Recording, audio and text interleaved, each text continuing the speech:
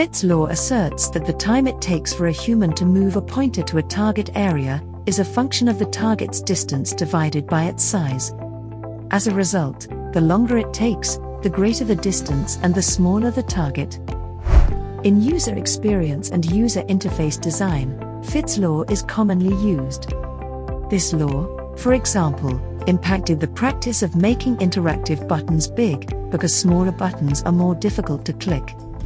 In the same way, the space between a user's task or attention area and the task-related button needs to be maintained to a minimum.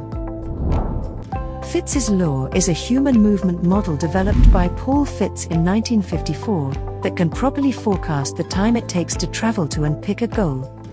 Fitt's law is commonly applied to movement via the graphical user interface using a cursor or other sort of pointer in human-computer interaction, although it was initially designed for movement in the physical world. Fitt's law has been mathematically defined in a variety of ways, but its predictions are constant throughout the many mathematical representations. Fitt's law argues, at its most basic level, that the larger and closer an item is to us, the simpler it will be for us to reach it. Isn't it very self-evident? The implementation of Fitt's law, however, is critical. According to recent research, placing the Add Cart button to the left-hand menu of a website can enhance sales conversions. This resulted in a 34% boost in sales. The goal of user interface design should be to shorten the space between points and make the target object big enough to allow for quick detection and selection of interactive components without losing precision. One facet of this is ensuring that users may perform the given action by clicking anywhere on an interactive element. Let's discuss the applicability of this law.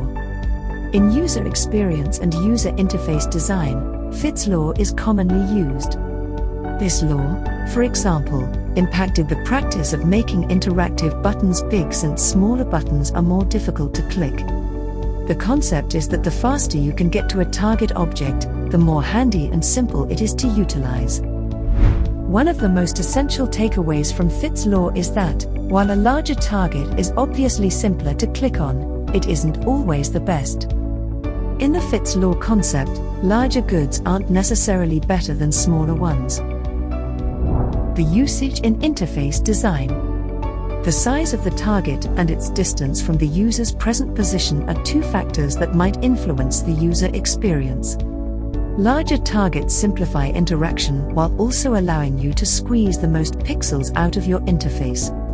Some websites, for example, do not expand a button or link's clickable area to the whole destination.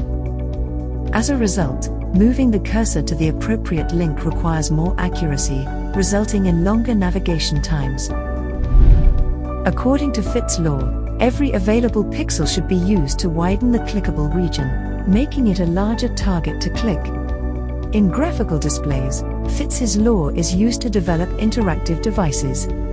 The time it takes to make a selection lowers as the size of the item grows larger, and as the distance between the user's starting point and the object shrinks, so does the time it takes to make the selection.